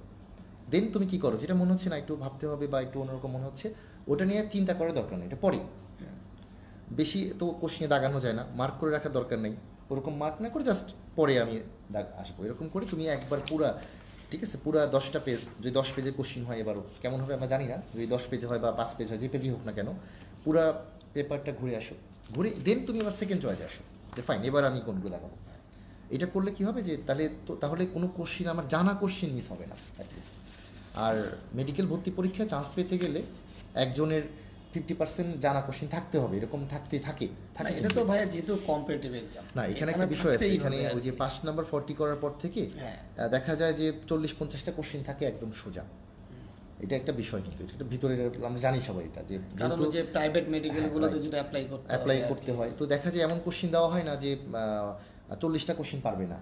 তো আমার প্রথম কাজ হচ্ছে এটাই, যে আমার জন্য বোনাস আসছে যে কোশ্চিনগুলো 40-50টা কোশ্চিন আছে একদম বোনাস, একদম এক নিমিষে ওইটা আমি যত দ্রুত পিক আপ করতে পারবো, পিক আপ করে যত দ্রুত আমি অ্যান্সার করতে পারবো, তত আমার পরীক্ষা ভালো দিকে যাবে। আমি শিওর হয়ে গেলাম যে ফাইন আমার 40-50টা কোশ্চিন হয়ে গেছে, দেন আমি বাকি কোশ্চিনগুলো একটু চিন্তা ভাবনা করি, তখন কি হবে যে অজানা কোশ্চিনগুলো কিছু হয়ে যাবে তখন, এটা একটা বিষয়। আচ্ছা ফাইন, ওকে। তো আমরা যেখানে ছিলাম, আমরা ছিলাম হচ্ছে সাবজেক্ট ওয়াইজ ছিলাম, তো জিকে ইংলিশ নিয়ে বেশ ওরা এক্সাইটেড, তাই না? আচ্ছা আমরা একটা সাইড থেকে আসি, কেমিস্ট্রি তো মোটামুটি বলে ফেললাম, কেমিস্ট্রির ক্ষেত্রে ওইটাই ম্যাথগুলো টাচ করতে হবে, কেমিস্ট্রির যে ম্যাথ আছে, ফিজিক্সের ম্যাথ আছে, অবশ্যই 7টা ম্যাথের মধ্যে অ্যাটলিস্ট 2-3টা ম্যাথ পারতে হবে, যত বেশি পারা যায়। অনেকে ম্যাথ এরকম অনেকে নিয়ে যায় যে ম্যাথ অ্যান্সারই করবো না, অনেকে বলে এরকম করে নিয়ে যায়, না এটা করা যাবে না, কারণ ম্যাথ পারলে তখন কি হবে, পজিশন টাকাবে, বাট এটা প্রথমে না পরের দিকে, সবার লাস্টে। এবং কেমিস্ট্রি চেষ্টা করতে হবে 25-এর মধ্যে যত কাছে যাওয়া যায়, অ্যাটলিস্ট 20+, বায়োলজিতে 25+, কেমিস্ট্রিতে 20+, এটা হচ্ছে আমার পরামর্শ আর কি। তাহলে কি প্রিপারেশনটা কি হচ্ছে, ভালো হচ্ছে। আমরা তো স্বপ্ন দেখবো ঢাকা মেডিকেলই, অবশ্যই ঢাকা মেডিকেলের জন্যই বলছি আর কি, ঢাকার জন্যই বলছি। ফাইন, ফিজিক্স আমি মনে করি এখানে একটু কৌশলী হলে 18+ পাওয়া যায়, মানে 18+ তোলা সম্ভব ফিজিক্স, হ্যাঁ, কারণ মেডিকেল ফিজিক্সে কিন্তু ভিতরে যায় না, ভিতরে তো সুযোগই নাই, কারণ যেখানে আমাকে একটা অ্যান্সার করতে হয় 30 সেকেন্ডে, এটা স্যারও জানে, যে স্যারেরা কোশ্চেন করে তারাও বোঝে এই জিনিসটা, যে আমাকে অ্যান্সার করতে হবে 30 সেকেন্ড। 30 সেকেন্ডে যদি আমি এমন কোনো কোশ্চেন দিই যেখানে ক্যালকুলেটর নাই, আমাকে কোনো হেল্প নিতে হচ্ছে না, এরকম সময়ের মধ্যে অ্যান্সার করতে হলে তো সেরকম কোশ্চেনই সেট করতে হবে, যে কোশ্চেনটা 30 সেকেন্ডে অ্যান্সার করা যায়। এটাও মাথায় রাখতে হবে যে 30 সেকেন্ড সময় মানে তোমাকে এমন কোশ্চেন দেওয়া হবে যে কোশ্চেনটা 30 সেকেন্ডের মধ্যে অ্যান্সার করা যায়, তাই না? এটা কিন্তু বুঝতে হবে। একটা কোশ্চেন বাদ দিয়ে কিছু কোশ্চেন থাকবে, চলতে গিয়ে যদি সামনে এখন গর্ত পড়ে, তোমাকে তো গর্তের মধ্যে পড়া যাবে না, তোমাকে ওভারকাম করে চলে যেতে হবে, ইন্টেনশনালি রাখা হয়। যে এটা আমি মনে করি যে এক ধরনের সাইকোলজিক্যাল একটা চেক আপ, যে সেটা বোঝে কিনা। তুমি ডাক্তার হচ্ছ, তোমাকে পেশেন্ট তোমার কাছে আসলে তোমাকে বুঝতে হবে যে কোনটা গুরুত্বপূর্ণ বেশি, কোনটা কম গুরুত্বপূর্ণ। তো নিজে যদি বুঝতে না পারো ভর্তি পরীক্ষায় যে কোন কোশ্চিনটা বেশি আগে দাগাবো, কোনটা, এটা তো হলো না। যেটা কঠিন কোশ্চিন সেটা রেখে দিতে হবে, সহজ কথা এটা। আচ্ছা, ফিজিক্সের ক্ষেত্রে আমরা যেটা করব সেটা হচ্ছে যে ফিজিক্সের আমি দেখেছি সেটা হচ্ছে যে মোটামুটি এই সময়টা যেটা করা উচিত সেটা হচ্ছে আমরা যদি পুরা বইয়ের মোটা লাইনগুলো পড়ে ফেলি, মোটা চোখে পড়ে যেগুলো বোল্ড করা, বোল্ড। কারণ দেখেন ফিজিক্সের চ্যাপ্টার হচ্ছে কয়টা, 20টা চ্যাপ্টার, 20 চ্যাপ্টার থেকে কোশ্চিন হবে 20। তো 20টা চ্যাপ্টার থেকে প্রতি চ্যাপ্টার থেকে একটা কোশ্চিন। এখানে আবার একটা বিষয় আছে, 4-5টা ম্যাথ থাকবে, 4টা ম্যাথ হয়ে গেলে কোশ্চেন হচ্ছে কটা, 16টা। তো তখন কিন্তু 4টা চ্যাপ্টার থেকে কোশ্চেনই থিওরিক্যাল কোশ্চেন হচ্ছে না, মানে আপনাকে স্কিপ করতেই হবে। হ্যাঁ, সো এরকম তাহলে আমরা কিন্তু সব চ্যাপ্টার থেকে কোশ্চেনই পাচ্ছি না, আবার কিছু চ্যাপ্টার থেকে বেশি কোশ্চেন হয়, মহাকর্ষ থেকে, ওয়ের যেহেতু ইম্পর্টেন্ট লাইনগুলো আসলে বোল্ড করা থাকে। সো ফিজিক্সটা কিন্তু অনেক বড় একটা বিষয় নাম্বার তোলার ক্ষেত্রে, এটা অনেকেই বুঝে না। মেডিকেল ভর্তি পরীক্ষায় ফিজিক্সে কিন্তু নাম্বার তুলতে হবে, কারণ নাম্বার উঠবেই কোনটা দিয়ে, বায়োলজি আর ফিজিক্স দিয়ে, বায়োলজি আর ফিজিক্স। এবং এটা কিন্তু অনেক বড় একটা অপশন কাদের জন্য, যারা মেডিকেলে প্রিপারেশন না নিয়ে ভার্সিটি এবং বই প্রিপারেশন নিয়েছে ওদের জন্য। ওরা যদি ফিজিক্স এবং কেমিস্ট্রিতে অ্যাডভান্টেজটা ভালো নিতে পারে তাহলে কিন্তু ওদের একটা সুযোগ চলে আসে। তো এটা একটা বিষয় চেষ্টা করতে হবে, বইয়ের একদম প্রথম থেকে শুরু করে শেষ পর্যন্ত যে বোল্ড লাইনগুলো আছে যেগুলো তুমি পড়েছো এগুলো একটু সলভ করার চেষ্টা করো। আর অবশ্যই ফিজিক্সের প্রত্যেকটা চ্যাপ্টারের লাস্টে কী দেওয়া আছে, প্রচুর এমসিকিউ দেওয়া আছে, এগুলো একটু তুমি পড়ে ফেললা। এগুলো পড়ার পরে তুমি কী করলা, তুমি এক্সাম দিয়ে দেখলা, অনলাইনে এক্সাম দিয়ে দেখলা, ফিজিক্সের আমরা ইম্পর্টেন্ট কোশ্চেনগুলো দিয়ে রাখছি ওদের জন্য, তোমার ঢুকে দেখলা যে কতটুকু পড়া হলো, দেন আমার মনে হয় যে একটা প্রিপারেশন হয়ে যাবে। ওকে, আচ্ছা এবার আমরা যাব হচ্ছে কেমিস্ট্রি, ফিজিক্স, এরপর বায়োলজির পরে আমরা এখন যাব হচ্ছে ইংলিশ এবং জিকে। ইংলিশ এবং জিকের 25, এটা একটা বিষয়, অনেকে এটা কিন্তু ওভারকাম করে চলে যায়। এখন এখানে একটা বিষয় মনে রাখতে হবে, বায়োলজির পরে সবচেয়ে বেশি number English জিকেতে, biology 30, English GK 25। তাহলে ইংলিশ জিকে কম্বাইন্ডলি অবশ্যই। তাহলে ইংলিশ জিকে কিন্তু সেকেন্ড ইম্পর্টেন্ট একটা, যদি আমরা বলি নাম্বারের ক্ষেত্রে কেমিস্ট্রির মতো। তো কেমিস্ট্রিকে আমরা যেরকম ম্যাথ নেই এবং জিকে এবং ইংলিশের মধ্যে যেটা আছে, যেটা পারবে সেটা ইনস্ট্যান্টলি পারবে না। এটাই অনেকে একটা খুব মানে আমি খারাপ লাগে জিনিসটা শুনলে, অনেকে বলে যে ভাইয়া ইংলিশ জিকেতে নাম্বার ওঠে না। ইংলিশ জিকে মিলে যেখানে 25 নাম্বার, 25 মানে কেমিস্ট্রি। হ্যাঁ, তো তুমি কেমিস্ট্রিতে তুমি যেরকম গুরুত্ব দিয়েছো, তুমি কি আসলে ইংলিশ জিকে সেরকম গুরুত্ব দিয়েছিলা? আমার মনে হয় তাই না, এরকম তো দেওয়া হয় নাই। তো এরকম গুরুত্ব না দেওয়ার কারণেই কিন্তু কেমিস্ট্রির মতো নাম্বার ওখানে ওঠে না। তো এই ক্ষেত্রে আমি যেটা বলবো সেটা হচ্ছে যে ইংলিশের ক্ষেত্রে, জিকের ক্ষেত্রে মনে রাখতে হবে জিকে যে কি আসবে আমরা এটা কেউ জানি না। এমন হতে পারে যে নতুন সিলেবাসে আসতেছে। হ্যাঁ, এখানে নতুন সিলেবাসের ক্ষেত্রে যেটা বলবো সেটা হচ্ছে যে আসলে এটা মানে আমাদের যে নির্দেশনাটা এরকম ছিল যে ইতিহাস, সংস্কৃতি এবং মুক্তিযুদ্ধের মিলে 10 নাম্বার থাকবে। তো এটা কিন্তু সাধারণ জ্ঞানের কথা বলেছে। এটা আমাকে হয়তো একটা গাইড করে দিচ্ছে। টপিকস কিন্তু বলে দিয়েছে, কিন্তু আমার কোশ্চেনটার প্যাটার্নটা কি, সাধারণ জ্ঞান। সাধারণ জ্ঞান যে কোনো জায়গা থেকে হতে পারে, হয়তো তারা আমাদের একটা গাইড করে দিয়েছে যে এগুলো একটু বেশি করে পড়তে হবে। কারণ বিগত আমরা 4 বছর ধরে দেখেছি যে এরকম বলা ছিল, কিন্তু আন্তর্জাতিক অংশ থেকে কোশ্চেন এসেছে, সাম্প্রতিক থেকে কোশ্চেন এসেছে। তো আমার মনে হয় যে তাদের এই জিনিসগুলো একটু খেয়াল রাখা, তাহলে তাদের যেটা করা উচিত সেটা হচ্ছে বেশি করে ইংলিশ বেশি করে ইতিহাস, সংস্কৃতি এবং মুক্তিযুদ্ধ পড়া উচিত। আর এর সঙ্গে বাকি যে অংশগুলো তারা আগে পড়ে ফেলেছে, সাম্প্রতিকের বা ইন্টারন্যাশনাল যে অংশগুলো পড়ে ফেলেছে সেগুলো পড়তে হবে। আচ্ছা, আমরা একটু ইংলিশকে একটু ভালো করেই মানে একটু করি। সেটা হচ্ছে যে ইংলিশের ক্ষেত্রে আমরা এই 7 দিন এখন কি করব। আমি মনে করি তুমি ইংলিশের জন্য এই 7 দিন 7 ঘন্টা ইউজ করবা। তাহলে প্রতিদিন 1 ঘন্টা করে ইংলিশ পড়বো। আমার টার্গেট হবে আমি যে বইটা ফলো করেছি ইংলিশের, সেই বইটা প্রথম থেকে শুরু করে শেষ পর্যন্ত সলভ করব। কি সলভ করব? কোশ্চেন। আমরা দেখেছি যে ইংলিশের যে জিনিসটা হয় সেটা হচ্ছে যে ইংলিশের ওই যে রুলসগুলো থাকে, মানে যেগুলো বিগত বছরের কি ছিল, বিগত বছরের যে কোশ্চেনগুলো ছিল, মেডিকেলের বলেন, তারপরে বিসিএস বলেন, বা অন্যান্য যে ভর্তি পরীক্ষাগুলো ছিল, এই ভর্তি পরীক্ষার যেখান থেকে কোশ্চেনগুলো হয়েছে ওইরকম কোশ্চেনই থাকে, ওই রুলসগুলো থেকে কিন্তু আসে। কারণ মনে রাখতে হবে ভর্তি পরীক্ষায় দেওয়া হবে ইম্পর্টেন্ট জিনিস, তাই না? ইম্পর্টেন্ট টপিক্সগুলো দেওয়া হবে। আর ইম্পর্টেন্ট টপিক্সগুলো তো সব ক্ষেত্রে একই রকম। ঢাকা ইউনিভার্সিটির ডি ইউনিটে যে কোশ্চেনগুলো ছিল ওখানে তো ইম্পর্টেন্টগুলো দেওয়া হয়েছে। তো এই জন্য ভার্সিটি কোশ্চেনটা পড়লে কি হচ্ছে, ইম্পর্টেন্ট কোশ্চেনগুলো টপিক জানা হয়ে যাচ্ছে।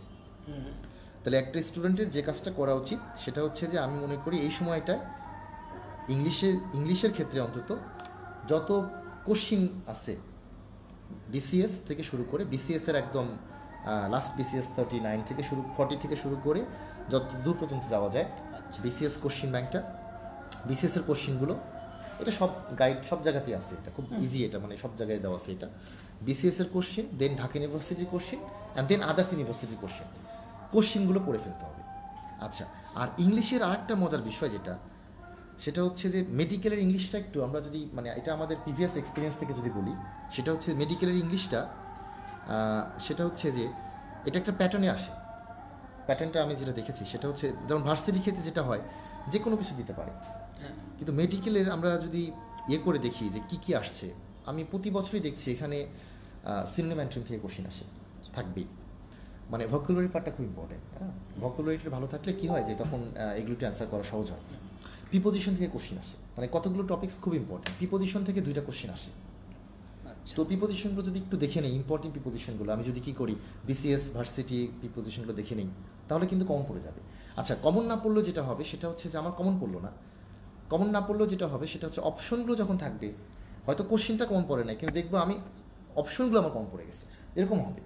হয়তো আমি যেটা পড়েছি সেটা আসলে 10টা প্র্যাকটিস করবেন, 11টার মতো ঠিক করে রাইট অবশ্যই মানে এটাকে বলে এক্সক্লুড মেথড শিখতে হবে। সবগুলো কোশ্চেন তুমি পারবা না, তোমাকে এক্সক্লুড করতে হবে। এটা আমরা করতাম যে 4টার মধ্যে আমি শিওর যে এটা হবে না, এটা হবে না। অনেক সময় আমরা যে ইঞ্জিনিয়ারিং এর সময় করে থাকি যে ম্যাথ করার সময় এক্সক্লুড মেথডে চলে যায়, এই দুটো তো হবে না। এবং এটা কিন্তু প্র্যাকটিস, যে যত বেশি প্র্যাকটিস করে তার সেন্সটা ডেভেলপ হবে। রাইট, তো এটা একটা গুরুত্বপূর্ণ বিষয় যে তুমি এটা করতে পারো, যে তুমি সবগুলো কি করলা, প্রিপোজিশন, তারপরে সিনোনিম অ্যান্টোনিম যেগুলো আছে, তারপরে এরকম আরও ট্রান্সলেশন থেকে আসে, মানে কয়েকটা মাত্র 4-5টা টপিকস আছে যেখান থেকে কি হয় 3-4টা করে কোশ্চেন হয়। ওকে, এবং সেই টপিকসগুলো আমরা কী করে খুঁজে বের করবো, সেগুলো কিন্তু ওই যে বললাম তো যে প্রত্যেকটা যদি আমরা চ্যাপ্টার পড়ার পরে আমরা যদি কোশ্চেন ব্যাংকে যাই, আমরা দেখলে বুঝতে পারবো যেখানে কোশ্চেন ব্যাংকটা লেন্দি এর মানে কি ওখান থেকে কোশ্চেন বেশি আসে। কোশ্চেন বেশি আসে। প্রিপোজিশনে যদি কোশ্চেন সলভ করতে যাও দেখবা 3-4 পেজ, মানে প্রতি বছর কি হয় প্রত্যেকটা ভার্সিটি ওখান থেকে আসে। তারপরে তুমি যদি ফ্রেজ ইডিয়মস যাও, কয়েকটা ফ্রেজ ইডিয়মস, প্রিপোজিশন, আমার ভোকাবুলারি মানে সিনেমাটিনি, ওকে, আর ট্রান্সলেশন, এই 4টা টপিকস থেকে 8টা বা 9টা কোশ্চেন আসবে। তো 15টার মধ্যে আমার তো 9টা কোশ্চেন হয়ে গেল। মানে আমাদের সবচেয়ে বড় সুবিধা হচ্ছে ইংলিশে গ্রামারটা কিন্তু সরাসরি আসে না। মেডিকেলে যে গ্রামার পার্টটা, এই গ্রামার পার্টটা কিন্তু এই টপিকসগুলোর কারণে ভাগ হয়ে যায়। পার্টস অফ স্পিচ থেকে 2টা কোশ্চেন আসে, 1টা বা 2টা কোশ্চেন আসে। তাহলে এগুলো মিলে যদি 10টা কোশ্চেন হয় তখন গ্রামার থেকে কিন্তু কোশ্চেন আসার সুযোগ কমে যায়। তো এই জন্য গ্রামার নিয়ে খুব একটা প্যানিক বা ওয়েট হওয়ার কিছু নাই, জাস্ট কোশ্চেন ব্যাংকগুলো একটু পড়লেই হয়ে যাবে। যদি প্রতিদিন আমি 1 ঘন্টা করে সময় দিই, কোন সময়টা দেবো? বিকেল টাইমটা দিলাম। আমরা একটা কাজ করতে পারি, সেটা হচ্ছে দুপুর এবং বিকেল যে সময়টা, দুপুরে 1 ঘন্টা পড়বো জিকে, আর একদম মানে বিকেলের 1 ঘন্টা পড়বো হচ্ছে ইংলিশ। আমি প্রতিদিন যাই পড়ি না কেন এর মধ্যে একদম দুপুর টাইম, যে টাইমটা একদম ওর টাইম পড়া হবে না, যে টাইমটা পড়া হবে না এই টাইমটা হচ্ছে জিকে আর ইংলিশটা পড়বো। 1 ঘন্টা করে যদি পড়ে কেউ, মানে প্রতি এই 7 দিনে যদি 7 ঘন্টা পড়ে, আশা করা যায় একটা প্রিপারেশন দাঁড়ায় যাবে। আর জিকের ক্ষেত্রে যেটা বলবো সেটা হচ্ছে যে চেষ্টা করতে হবে যেগুলো সবাই পারে সেটা পারা, এটা হচ্ছে প্রথম কথা। জিকের একটা প্যাটার্ন আছে। প্যাটার্নটা কীরকম? যদি আমরা গত 3-4 বছরের কোশ্চেন দেখি, আমরা প্যাটার্ন হচ্ছে যে লাস্টের 3-4 মাসের উল্লেখযোগ্য যে ঘটনাগুলো আছে, এবং 1 মাস বাদ দিয়ে, এই যে 1 মাস মানে কি, মানে আমাদের লেটেস্ট মান্থ সেপ্টেম্বরের 15 তারিখ বা 10 তারিখ আশা করি এর মধ্যে হয়ে গেছে, আশা করি হয়ে গেছে। সো সেপ্টেম্বরের ফার্স্ট উইকের পর থেকে যে ঘটনাগুলো ঘটেছে এগুলো অত ইম্পর্টেন্ট না। তো সেপ্টেম্বরের ফার্স্ট উইক থেকে শুরু করে সেপ্টেম্বরের ফার্স্ট উইক, দেন আগস্ট এবং জুলাই, এই এই এই যে 3 মাস, এই 3 মাসে যে ঘটনাগুলো ঘটেছে এখান থেকে আশা করা যায় 1টা বা 2টা কোশ্চেন থাকে। এটা একটা সাম্প্রতিকও বলতে পারি, আবার আমরা বলতে পারি ইতিহাস সংস্কৃতি যাই বলেন না কেন সব কিছু একই জিনিস, এরকমই চলে আসে আর কি। কারণ ইতিহাস কালকের দিনটা কিন্তু আজকে ইতিহাস, পাস্ট হয়ে গেলে ইতিহাস, তাই না? এটা কিন্তু ইতিহাসের একটা অংশ। যেমন আমাদের প্রধানমন্ত্রী এখন কি, উনি হচ্ছে জাতিসংঘের সম্মেলনে, সাধারণ পরিষদের সম্মেলনে গেছেন, এটাই ইতিহাস। সে 14 বার গিয়ে সাধারণ পরিষদে প্রতিনিধিত্ব করতেছে, এটা কিন্তু সাম্প্রতিকের একটা কথা। আবার সে কিন্তু ইতিহাস রেকর্ড, একজন 14 বার প্রেজেন্ট করতেছে বাংলাদেশকে এত বড় একটা বিশ্ব প্ল্যাটফর্মে। তো এইভাবে কিন্তু সবগুলো ইতিহাস। তো এটাই বলতেছি যে তাহলে 3 মাসের যে ঘটনাগুলো একটু দেখলে আমার মনে হয় সাম্প্রতিক বিষয়টা পারবো আমরা 2টা। আচ্ছা, আর বাকি থাকলো যে কোশ্চেনগুলো, মুক্তিযুদ্ধ তো ফিক্সড, মুক্তিযুদ্ধ কোনো চেঞ্জ কিছু নাই, মাত্র 4-5 পেজ মানে আমার 3-4 নাম্বার চলে আসছে এভরি ইয়ার। আমি মনে করি আজকে রাতেই পড়া উচিত, কারণ আমি যদি চাই যে ভাই 100টা কোশ্চেনের মধ্যে আমি 3টা বা 4টা কোশ্চেন চাই, আমি বলবো তুমি আজকে রাতে বাংলাদেশের ভাষা আন্দোলন থেকে শুরু করে স্বীকৃতি পর্যন্ত পড়ে ফেলো। স্বীকৃতি এটা হয়তো 4 পেজ, এই 4 পেজ পড়লে তুমি শিওর। এখানে কিন্তু এখানে কোনো ইন্টেলেকচুয়ালের কিছু নাই, একদম কোনো চেঞ্জ হওয়ার কিছু নাই, কোনো চেঞ্জ, এভরি ইয়ার সেম। আচ্ছা, তাহলে এরপরে যদি আমরা সংস্কৃতি যাই, সংস্কৃতির কিন্তু মানে কয়েকটা কোশ্চেন একদম মানে সংস্কৃতি তো আসলে অনেক বড় একটা বিষয়, সব কিছুই সংস্কৃতির মধ্যে চলে যায়। তারপরেও কিন্তু বিগত যে কোশ্চেনগুলো যদি দেখি আমরা, বিসিএস এর কোশ্চেনগুলো দেখি, তাহলে কিন্তু হয়ে যাবে। তাহলে সাধারণ জ্ঞান আমরা কী করে পড়বো? সাধারণ জ্ঞান আমি বলবো প্রথমে হচ্ছে বিসিএস এর কোশ্চেনগুলো আমাদের ইম্পর্টেন্ট। মানে বিসিএস বা এরকম কোশ্চেনগুলো বলতেছি কেন, বলার কারণটা হচ্ছে এটাই যে এগুলো ইম্পর্টেন্ট জায়গা থেকে পড়া, বই না, যেটা হচ্ছে বিসিএস এর কোশ্চেনগুলো। এক্স্যাক্টলি, মানে আমি যেটা একটু তোমাদের বলে নেই ভাইয়ের কথা শুনে, যে এখন গিয়ে মোটা মোটা বই কিনতে হবে না, ঠিক আছে? তোমরা গত 10 বছরের বিসিএস এর কোশ্চেনটা নিয়ে বসবে, যে ওখানে কোন কোশ্চেনগুলো ছিল। আই থিঙ্ক সেক্ষেত্রে তারা যে ঢাকা ইউনিভার্সিটি ইউনিটেরও একটা প্রিপারেশন হয়ে গেছে, ওদের কাছে আছে এরকম, সবার কাছে, বাট মোটা বই না, মোটা বই অবশ্যই কারণ মোটা বই পড়ার টাইম নেই আর কোশ্চেন ব্যাংক যেটা, রাইট। যে বই, যে সাধারণ যে বইটা পড়ে বইয়ের পিছনে দেওয়া আছে, বইয়ের পিছনে সব দেওয়া আছে। তো আমি কি করবো, বিসিএস এর কোশ্চেনগুলো, তারপরে ঢাকা ইউনিভার্সিটির কোশ্চেনগুলো পড়ে ফেলবো, এগুলো প্রথম কাজ হবে। তারপরে আমি যেটা করবো সেটা হচ্ছে চেষ্টা করবো এই গত 3 মাসের যে সাম্প্রতিক ঘটনাগুলো ঘটে গেছে, কয়েকটা ঘটনা খুব ইম্পর্টেন্ট, তাই না? কয়েকটা ঘটনা কিন্তু খুব ইম্পর্টেন্ট, এই যে বিভিন্ন ঘটনা আছে কিন্তু, তাই না? অ্যামাজন বোন থেকে শুরু করে সাম্প্রতিক যে ঘটনাগুলো আছে, একটা আশা করি হয়তো চলে আসতে পারে। ঢাকা ইউনিভার্সিটি চলে আসছে, ঢাকা ইউনিভার্সিটিতে কিন্তু সাম্প্রতিক এই 2-3টা কোশ্চেন চলে আসছে যেগুলো আমরা দেখেছিলাম। তো এটা হচ্ছে আমাদের জিকের প্রিপারেশন। তো এরকম, এবং আমাকে মনে রাখতে হবে জিকে ইংলিশের 25-এর মধ্যে আমার বেশি আশা করা উচিত না। মানে আমার উচিত এরকম যে আমি অ্যাটলিস্ট ধরে রাখি যে আমার যদি 15 হয় অনেক ভালো, যত বেশি তোলা যায়। তোমাকে 75-এর মধ্যে 60 তুলতে হবে, এখানে চান্স পাওয়া সম্ভব। কারণ 75-এর মধ্যে চাইলে 60 তোলা সম্ভব। এবং 60 হলে কিন্তু আমরা যদি গত আমি আমি বলছি ঢাকা মেডিকেলের জন্য যায়, যদি কেউ 75 মধ্যে 60 তুলতে পারে ঢাকা মেডিকেল হয়ে যাবে, ডিএমসি চলে আসবে, ডিএমসি চলে আসবে। কারণ তার হচ্ছে যে তোমরা যারা শুনতেছো এটা কিন্তু মাথায় রাখো, হ্যাঁ, যে জিনিসটা কিন্তু খুব কঠিন না। সবাই প্যানিক হচ্ছে ইংলিশ জিকে নিয়ে। আমি মনে করি যে তোমার একদম বইয়ে যেটা ফিক্সড, কারণ ইংলিশ জিকে কি আসবে আমরা জানি না। এবং এই ক্ষেত্রেও আমি একটু ভাইয়ের সাথে অ্যাড করি, কেন তোমাদের আসলে ওই 75-60 দিকে ফোকাস দেওয়া দরকার, সেটা কারণ হচ্ছে তুমি যেমন ইংলিশ আর জিকেতে কম প্রায়োরিটি দিচ্ছো, তোমার মতো সব ফ্রেন্ডই তাই করছে, হ্যাঁ। সো এখন আসলে কেউই ওই দুটোতে হয়তো নতুন করে প্রিপারেশন নিয়ে 25-20 করাটা টাফ হয়ে যাবে, চ্যালেঞ্জিং হয়ে যাবে। হবে না এই কথা আমরা বলবো না, বাট অনেকের জন্য চ্যালেঞ্জিং হয়ে যাবে। এর চেয়ে বেটার হচ্ছে আমরা সবসময় যেটা প্রথম থেকে আজকে আলোচনা করছি, যে জিনিসটা তুমি পড়ে আসছো, যেটা তোমার কন্ট্রোলে আছে, যেটার জন্য তুমি গত 3 মাস ধরে প্র্যাকটিস করছো, ওই পার্টটার থেকে কত ম্যাক্সিমাম আউটপুট আনতে পারো, রাইট, কত ম্যাক্সিমাম মার্কস নিতে পারো, সেটার দিকে খেয়াল দাও। এখন তুমি যদি বলো যে হ্যাঁ ভাইয়া আমরা তো কিভাবে ভালো করার, তো আরো অনেক কিছু পড়ার আছে, অনেক পড়ার আছে, পড়ার তো শেষ নাই। এখন তো যে ডিএমসি তে ধরো গতবার ফার্স্ট হয়েছে সে সম্ভবত 87 গতবার পেয়েছে, 87। তো তুমি খেয়াল করে দেখো যে তুমি যদি সর্বোচ্চ ভালো করো 87, তারপরেও গ্যাপ থাকতেছে, সো ইউ শুড নট মানে ওরি অ্যাবাউট ইট, যে তোমার জিকে হয়তো এদিকে 10 মার্ক চলে গেল, বা আমি ইংলিশে, আমি হয়তো বা কেমিস্ট্রি দুর্বল, তাহলে আমি হয়তো বা ইংলিশ দিয়ে একটু বেশি মেকআপ করবো, হ্যাঁ। তো এইটার দিকে খেয়াল রাখো, তোমার স্ট্রং সাইডটা কোথায়, তোমার স্ট্রেংথ পার্টটা কোথায়, তুমি কোনটাতে তুমি বেশি স্ট্রং, খেয়াল রাখো ওই জায়গায় যাতে তুমি পিছায় না পড়ো। এটা হচ্ছে আমার একটা সাজেশন, লিখন ভাই। আচ্ছা, আপনার একজন স্টুডেন্ট আছে সম্ভবত, কোশ্চেন এই মুহূর্তে ওদের নেই, বাট মেজবা নামে একজন আপনার স্টুডেন্ট আপনাকে আসলে বলছে খুবই ভালো লাগতেছে, হ্যাঁ, অনেকদিন পর দেখছি, all the best for all the dreamers. So আমার এটা বোঝা যাচ্ছে যে ওরা আসলে আপনাকে, মানে আপনি হয়তো তোকে ড্রিম দেখাইতে পছন্দ করেন, they feel you like that. আচ্ছা, তো সেক্ষেত্রে বলবো যেটা, মানে প্রথম কথা হচ্ছে যে একেবারে মানে এটাই শেষ না, মেডিকেল ভর্তি পরীক্ষা জীবনের শেষ না, এটা বলা দরকার আমাদের, এটা বলা উচিত যে মেডিকেল ভর্তি পরীক্ষা নিয়ে যে তুমি স্বপ্ন দেখছো ঠিক আছে, কিন্তু মেডিকেল ভর্তি পরীক্ষা জীবনের শেষ না। চেষ্টা করতে হবে যে পরীক্ষাটা মেডিকেল ভর্তি পরীক্ষা না, চেষ্টা করে এরকম যে আমার সামনে physics, chemistry, biology, English, GK 5টা টপিক্সের পরীক্ষা। অনেকে কিন্তু খুব প্যানিকড হয়ে যায়, এরকমও দেখেছি যে খুব ভালো প্রিপারেশন, পরীক্ষার দিন গিয়ে একেবারে ভীত হয়ে যাচ্ছে যে জীবনের সব শেষ হয়ে যাচ্ছে, অনেককেই আমরা দেখেছি এরকম। তো এরকম মনে না করে তুমি চেষ্টা করো যে তোমার 5টা টপিক্সের পরীক্ষা, তুমি এটা পড়েছো, তুমি 2 বছর এগুলো পড়াশোনা করেছো, সবচেয়ে বড় কথা 2 বছর কিন্তু সবাই পড়ে এসেছো, তোমরা এটা ইন্টারমিডিয়েট একটা পরীক্ষা দিয়েছো, এর মাঝখানে অনেকেই কেউ না কেউ কোনো না কোনো কোচিংয়ে ছিলা, তাই না? এবং বাসায় প্র্যাকটিস করেছে, সায়েন্সের গুলো যদি আমরা বলি, এটা অনেক সাবজেক্ট 19 পড়ে এসেছে, 4 ইয়ার্স ধরে পড়েছে, অর্থাৎ এবং তোমরা এসএসসি এসএসসির মতো দুটো বড় এক্সাম দিয়ে এসেছে, পাবলিক পরীক্ষা দেওয়ার এক্সপেরিয়েন্স, যারা অলরেডি 3 মাস ধরে বিভিন্ন জায়গায় কোচিং করতেছে, তারা প্রতি সপ্তাহে এক্সাম দিয়ে গেছো। সো এটা নিয়ে আসলে ওরিড হওয়ার কিছু নেই, ভয়ের কিছু নেই। আচ্ছা, এই এখন আরেকটা গুরুত্বপূর্ণ তথ্য, সেটা হচ্ছে আজকে কিন্তু ওদের অ্যাডমিট কার্ড দিয়ে দিয়েছে।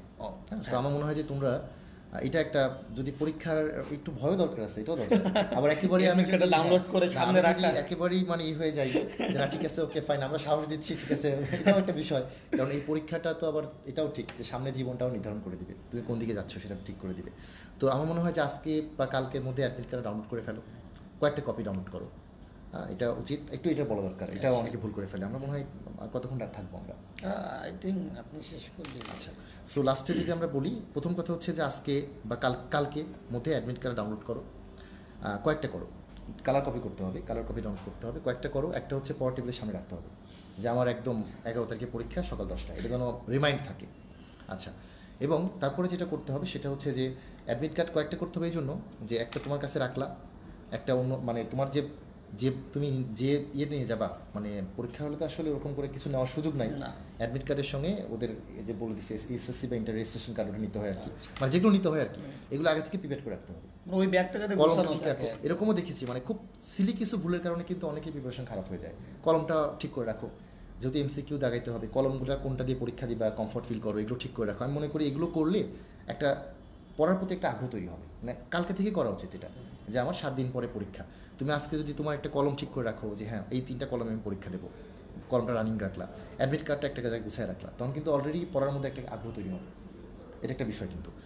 আচ্ছা, তারপরে যেটা করতে হবে সেটা হচ্ছে পরীক্ষার দিন অ্যাডমিট কার্ডে লেখা আছে যে সেন্টার কোনটা, সেন্টারে ভেন্যু লেখা আছে, অ্যাডমিট কার্ডে দিয়ে দেওয়া আছে যে হচ্ছে এরকম এই সেন্টারের কোন রুম, মানে কোন জায়গায় রুমটা সহ দেওয়া আছে। আচ্ছা, তো আমার মনে হয় যে এই রুমটা তুমি না গিয়ে তোমার গার্জেনকে গিয়ে একটু দেখে আসতে পারো।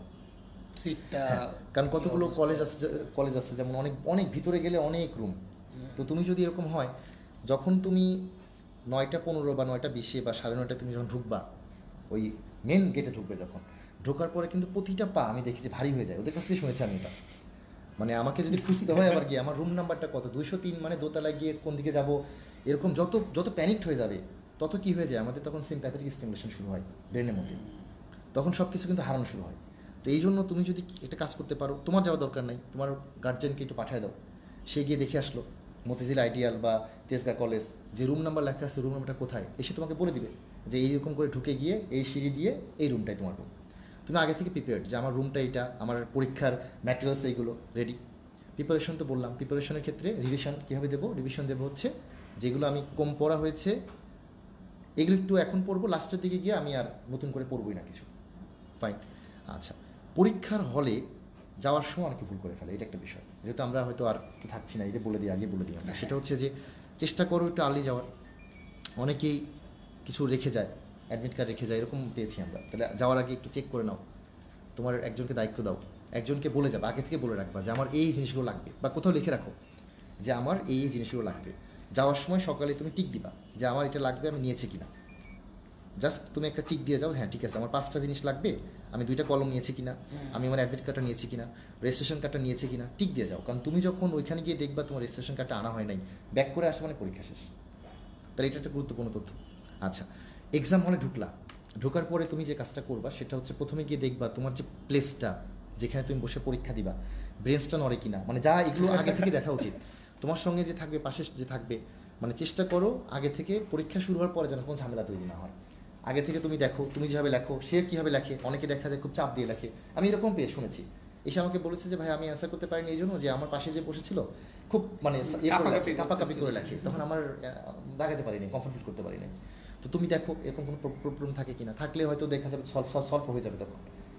তাহলে এগুলো একটু ঠিক করে ফেলো। আচ্ছা, কোশ্চিন পাওয়ার পরে প্রথম যে কাজটা করতে হবে সেটা হচ্ছে দেখো সবগুলো কোশ্চিন ঠিক মতো আছে কিনা, এটা একটা বিষয় কিন্তু।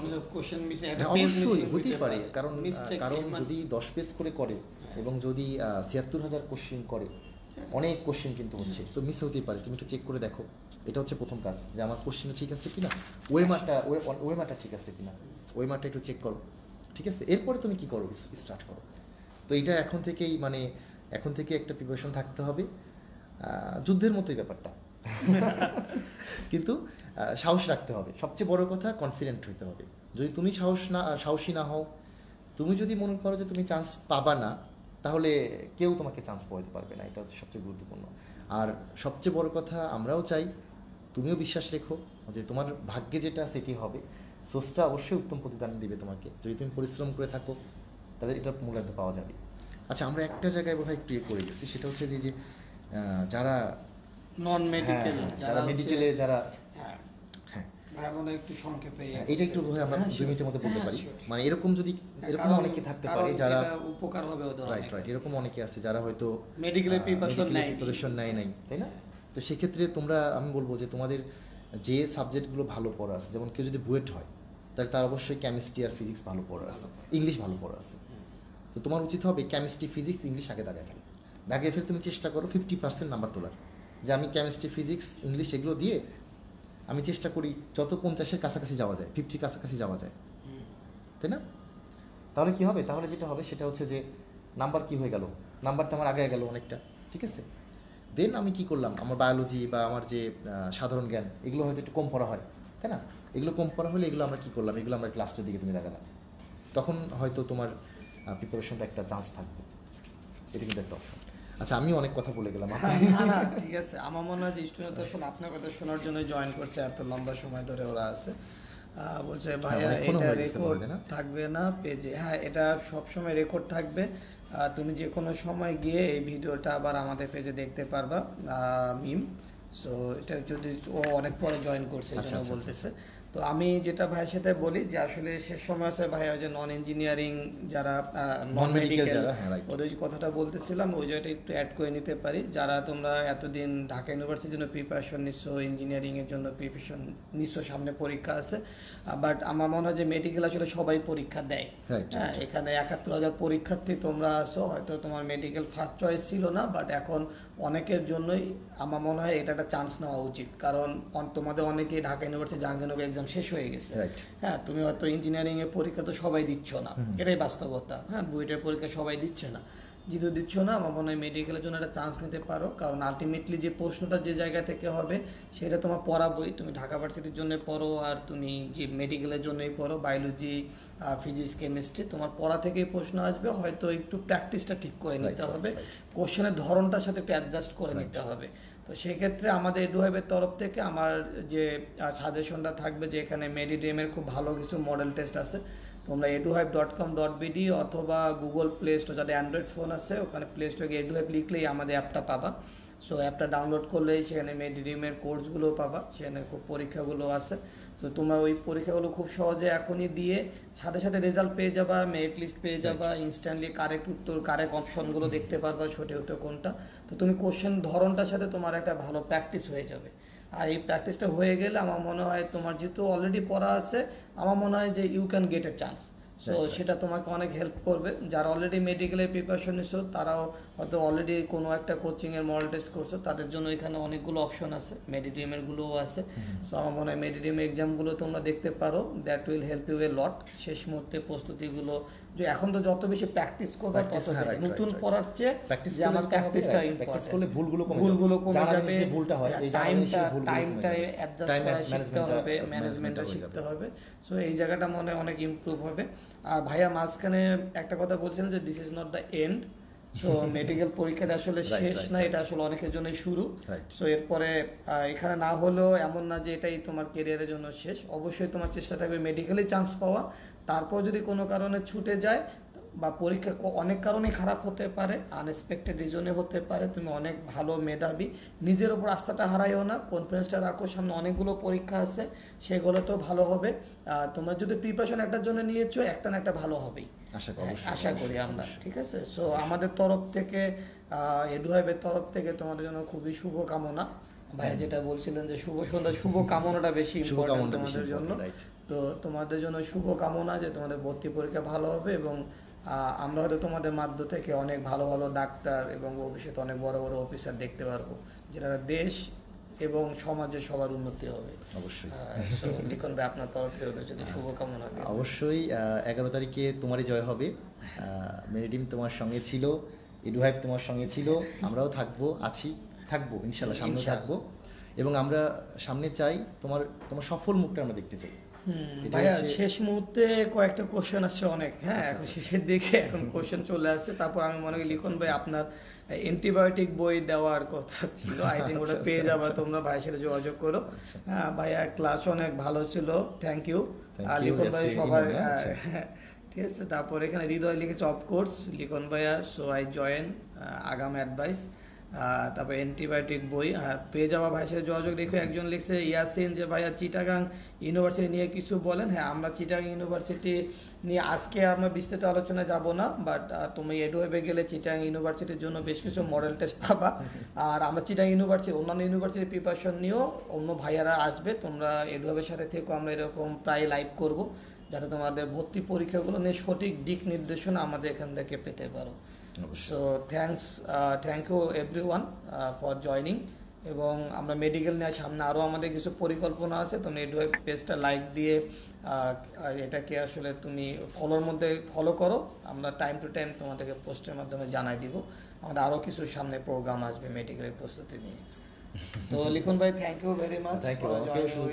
কারণ ওদের সঙ্গে সুযোগ পেলাম কমিউনিকেশন করার, মাঝখানে তো একটা গ্যাপ ছিল। এবং ভাইয়ারও একটা যারা ভাইয়ের সাথে যোগাযোগ করতে চাও, ভাইয়ার ফেসবুক পেজ আছে, আমার ফেসবুক পেজ আছে, ফেসবুক গ্রুপ আছে, যারা জয়েন করে যে কোনো কিছু। এবং যারা ফিজিক্যালি ভাইয়ের সাথে কেয়ার নিতে চাও, ভাইয়ার ফার্ম গেটে নিজে পড়ানো আছে, সো তোমরা চাইলেও ভাইয়ের সাথে যোগাযোগ করতে পারো। ওকে, থ্যাংক ইউ।